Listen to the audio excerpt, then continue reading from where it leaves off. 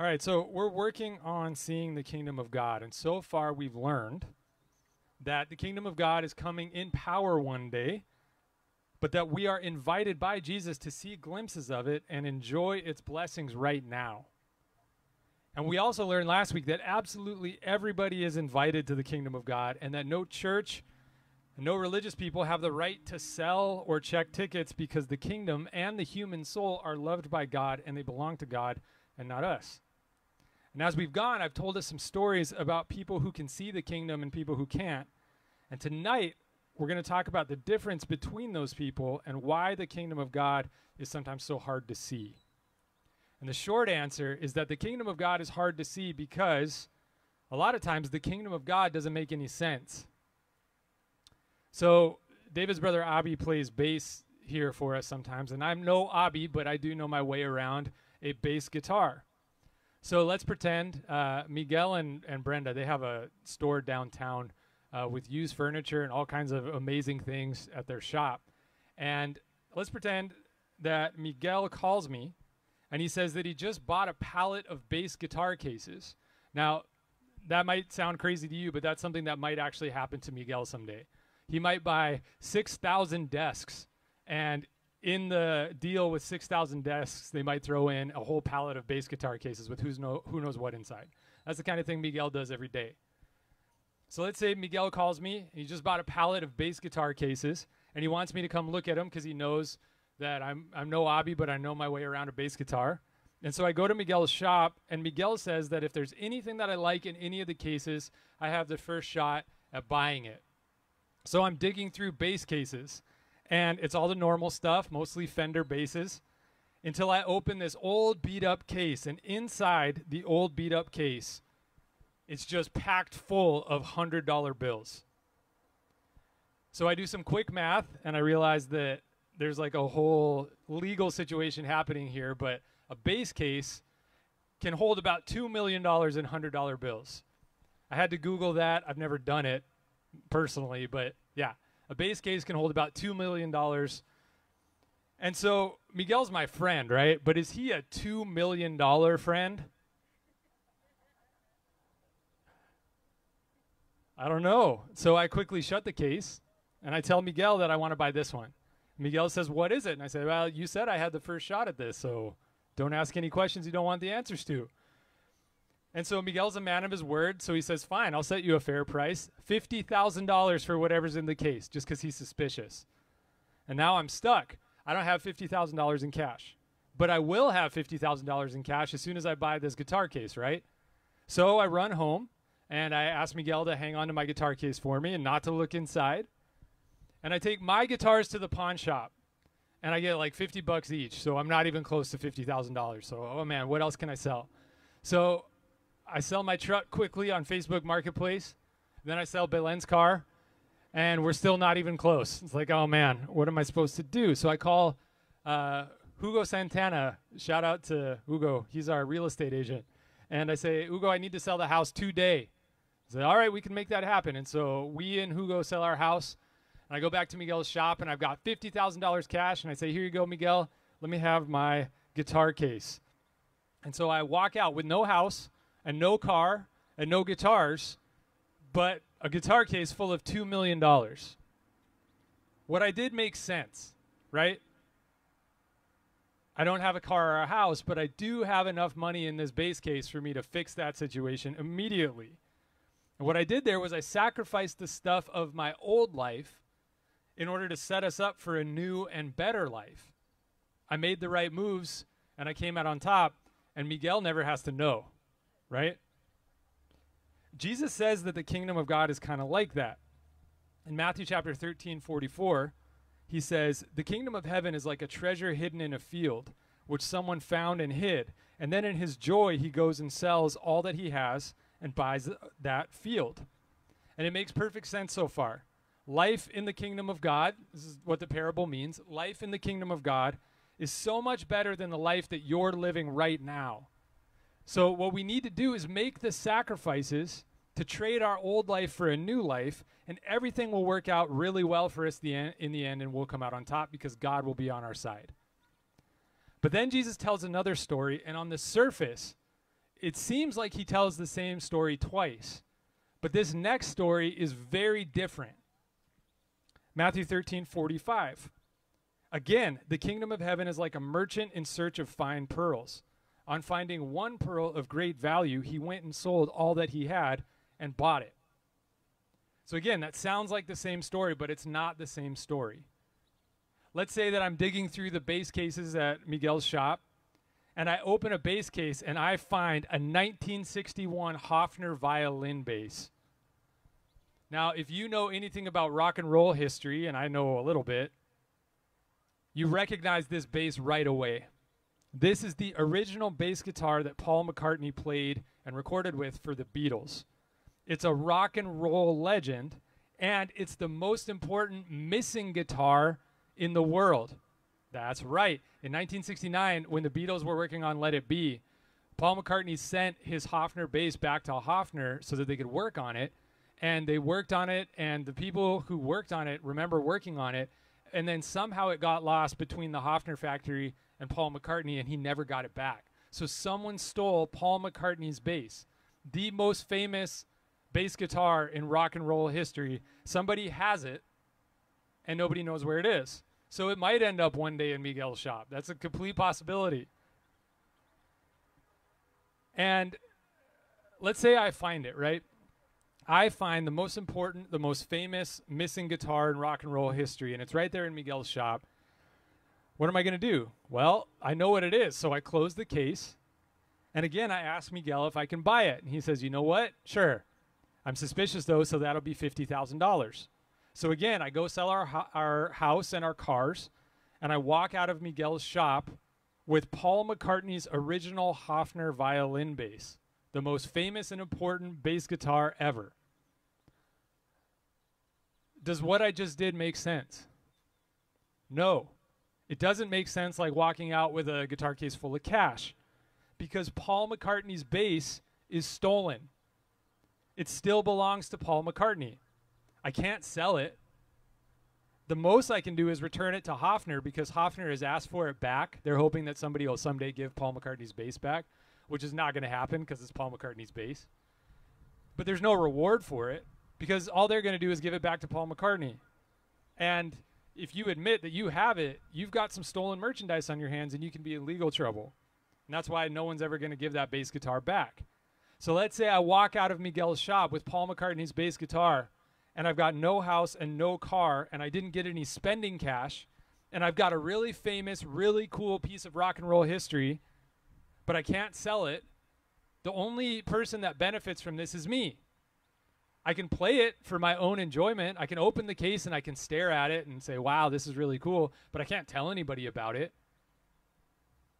I can't even kind of post on the internet that I've got it.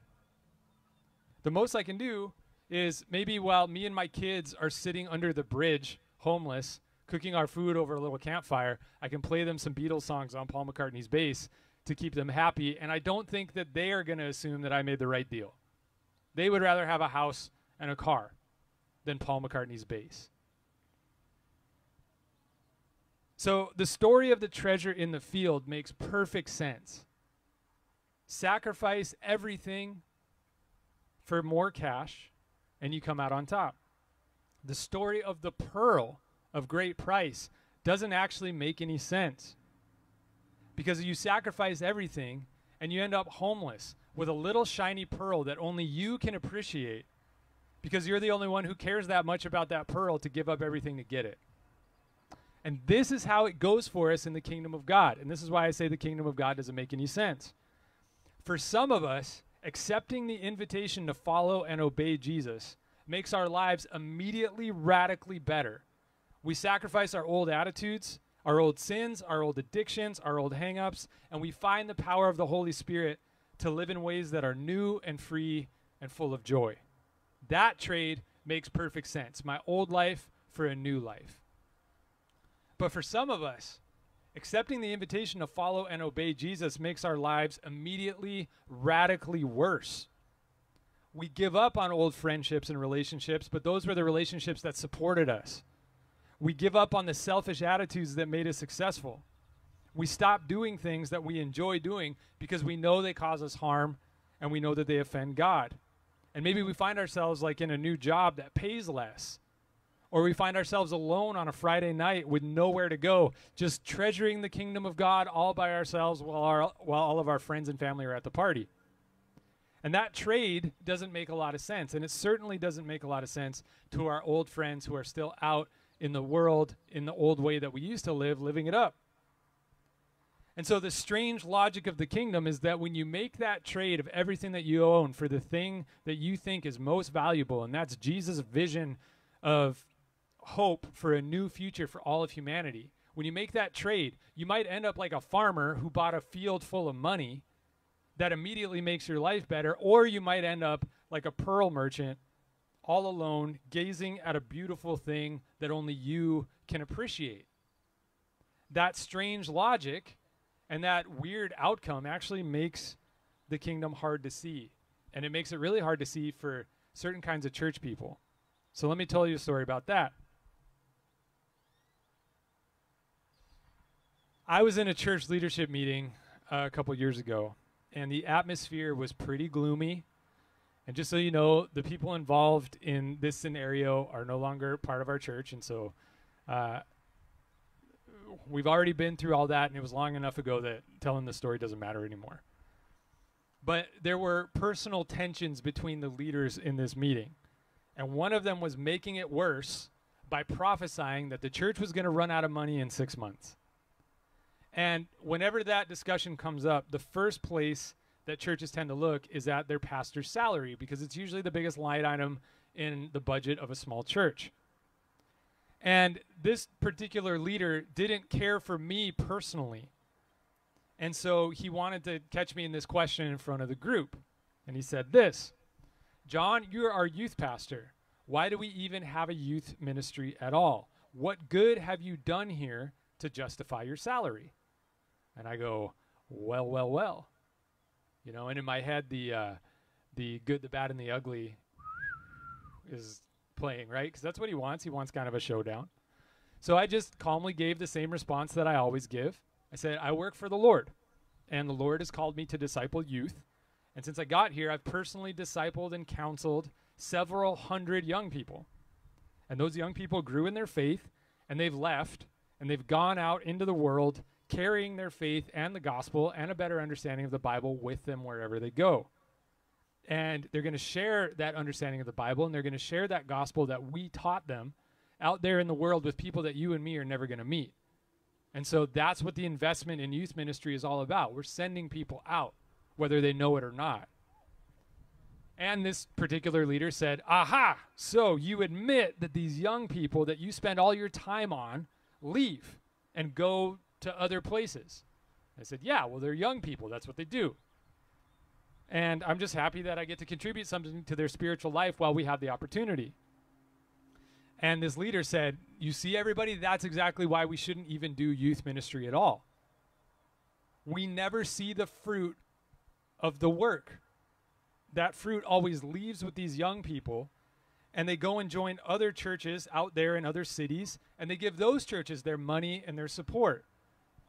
But youth ministry and John's work does not actually benefit this church, because those people that we invest in, they don't tithe here and they don't help here. And so youth ministry is a bad investment, and a youth pastor is a bad investment, and we should just scrap the whole thing. And I guess from a certain perspective, he's right. A lot of what we do as a church when it comes to counseling and ministering to people is not so that we can get a direct financial benefit back from the people that we're working with. It's because they need help. And someday those people will take our gifts elsewhere and share them with people that we'll never get to meet, but it doesn't actually directly benefit us. And so all the leaders in this meeting turned to look at me to see what my response would be. And I thought about talking about the families that had stayed at our church through all of our conflicts and our splits and things like that because their kids were attached to our youth ministry. And I also thought, man, if the church can't pay my salary, let's have that conversation. I'm not scared of that conversation. You know, if we can't do this for financial reasons, let's talk about it. But I figured that the issue there was a lot deeper than either of those things. And so I decided to try something that Jesus said.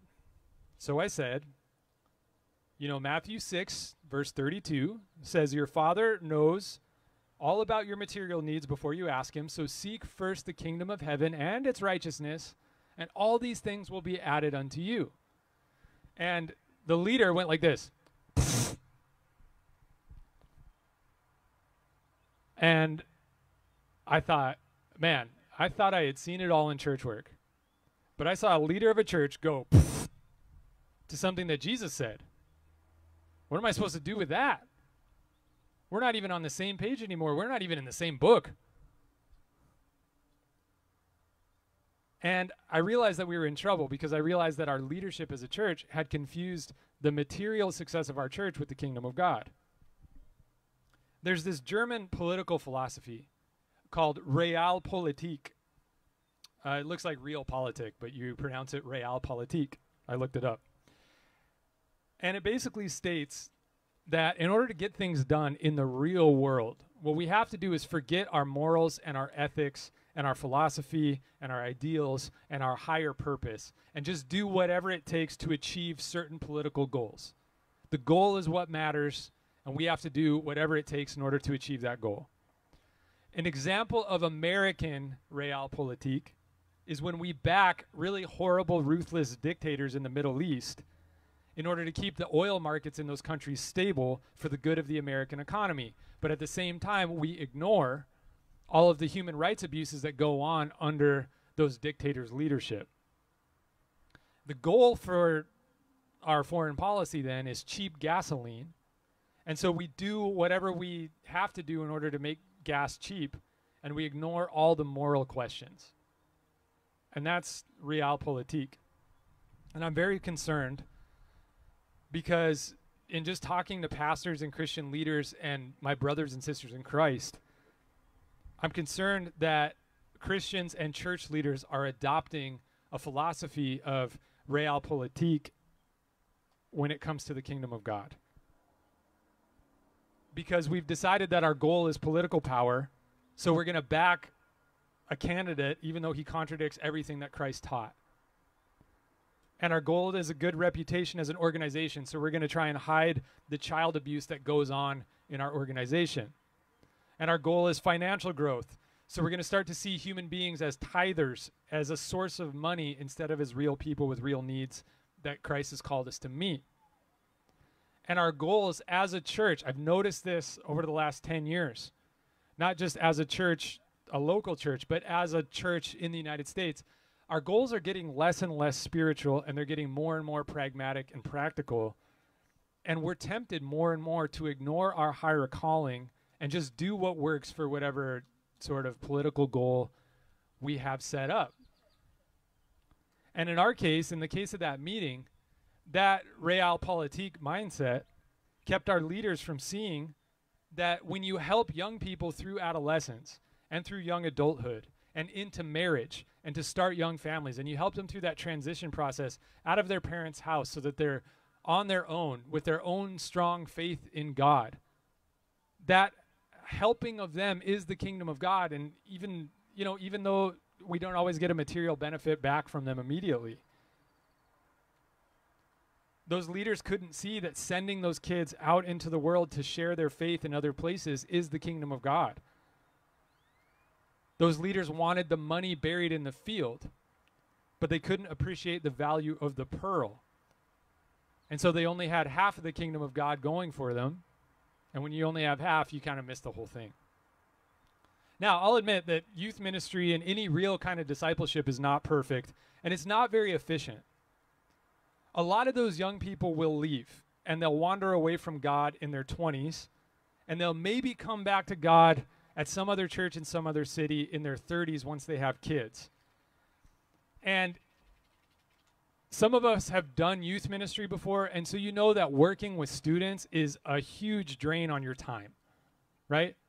You sit down and you talk to them, and it usually goes into all hours of the night, and they're very real serious issues for these kids, but it takes all of your heart, and it takes all of your attention, and it takes all of your time, and it takes all of your effort. And that time, helping a 15-year-old kid and answering their Bible questions and teaching them to pray and helping them through their family conflicts and relationships and helping build their self-esteem, when that kid turns 25 and we see that on Facebook they changed their religious affiliation to atheist, it kind of looks like all those hours that we spent around a fire over here in the back field at midnight just talking to them about what was on their heart. It kind of feels like all that was wasted time. And a lot of the time it looks like that with adult ministry too. If you've ever pastored anyone or prayed for anybody or been with somebody as they've gone through a difficult situation, you pour hours and hours and hours of your life into them and all this emotional energy and all this care and compassion. And sometimes people just don't get it. And sometimes they don't grow. And sometimes the thing that you warn them about is the thing that they do. And sometimes the whole thing just looks like a waste of time. But that's what the kingdom of God is. That inefficient, illogical time that we spend talking to people and helping people in a way that will never directly benefit us or our organization. That is the kingdom of God. And that is the kingdom of God because that is how God himself works. In Matthew chapter 13, verse 3, it says, "He told them many things in parables, saying, 'Listen, a sower went out to sow, and as he sowed, some seeds fell on the path, and the birds came and ate them up. Other seeds fell on rocky ground where they did not have much soil, and they sprang up quickly, since they had no depth of soil. But when the sun rose, they were scorched, and since they had no root, they withered away. Other seeds fell among thorns, and the thorns grew up and choked them. Other seeds fell on good soil and brought forth grain, some 100-fold, some 60, some 30. Let anyone with ears listen.'" If you've never farmed, you might not get what this parable is about right away. But it's really easy to understand when you know one thing. Seeds cost money. The seeds you plant on your farm cost money. In fact, it costs a lot of money to plant like an acre for crops.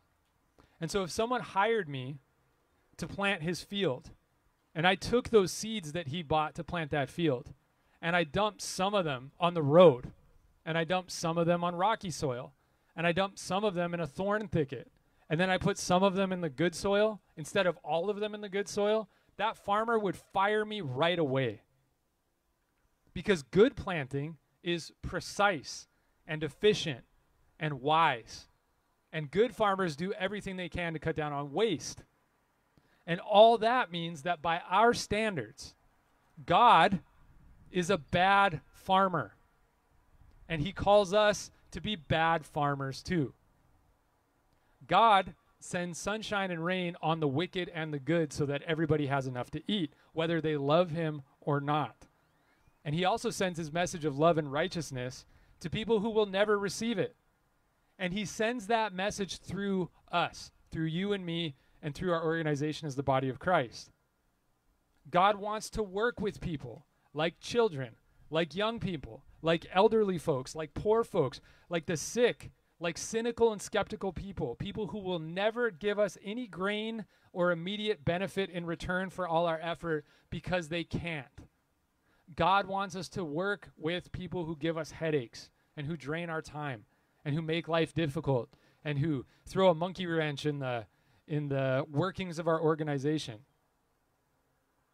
And so even though it looks illogical from our point of view, God wants us to throw our seeds on the road and on the rocks and among the thorns because God is that generous and God is that good. God wants us to stop counting everything and to just do the work that he's called us to do, knowing that 3/4 of the work that we do to share his message, 3/4 of that work, the road, the rocks, and the weeds, 3/4 of that work will not bear fruit and will not benefit us and will look like a waste of time. Because God wants us to understand that even though those people reject our effort or they drain our energy or they don't give anything back to us right away, those people are worth our time and our effort. If we want to see the kingdom of God all around us and participate in it, we have to understand that sometimes it's a field full of money, But a lot of times, it's an illogical pearl that nobody else appreciates except for those of us who are in on the joke. And to really value that pearl, we have to stop trying to count its value and just love it for what it is, cost and all. Because, like Jesus said, seek first the kingdom of God and its righteousness, and all these things will be added unto you. Seeking the kingdom comes first. And a lot of times it won't make sense. But if we don't seek it first, we'll miss it altogether. What does that look like? It was Easter about 4 years ago. And the pastor called me into his office, and he said, it was Easter morning. We were going to have a joint service between the English service and the Spanish service. Music was going to be played by both groups. He was going to preach a little bit, and I was going to preach a little bit. It was a huge production, and we were focused on it, and we didn't have a lot of time to mess around. But the pastor called me into his office, and he said, there's somebody here that needs to talk to us. Will you help me? And I said, yeah. And the guy who wanted to talk to us was there with his parents, and he said that he had been possessed by a demon. And part of me goes like, dude, I don't have time for this right now, and neither do you. Like, we're on in 5 minutes. You know what I mean? The show has to start. We got to talk to this guy who says he's possessed by a demon. Like, I don't even know what we're doing here. So I decided instead to pay attention to this guy, and the pastor obviously wanted to. And so we said, okay, explain your story. And this guy had this big, long story about how for years he'd been dreaming of demons, and he'd been vomiting like on The Exorcist, and they had had a Passover meal on Friday night at their church, and he'd gotten up right in the middle of the meal and flipped over the table and vomited all over it and was shouting profanity in like ancient Assyrian to all the people at the feast. You know, like regular old demon stuff, right? Just like any demon movie you've ever seen. And I'm like, wow, I don't know what to do with this, because I don't even know how much I believe that that's what demonic possession actually looks like, because that's not exactly how we find it in Scripture, and things are different now. And so I don't quite understand how we can help. And I felt like the Lord just told me, just ask him. So I asked this young man, what is it that you would like us to do for you? And he said, when we got up this morning, we really felt like we needed God's help for what's wrong with me. And so in the sat nav in our car, we put in churches nearby. And it gave us all the churches that are here in North McAllen. He said, this is the 5th church that we've been to. And because all of them are busy with their Easter program, none of the pastors actually wanted to talk to us. You guys are the only ones that actually made time. I said, okay. And he said, all I feel like I need is for some real Christians to put their hands on me and to pray that the demons will go away. So you know what? I can do that, right? You're not asking too much. And so the pastor and I put our hands on this young man because he asked us to, and we prayed that the demons would leave him.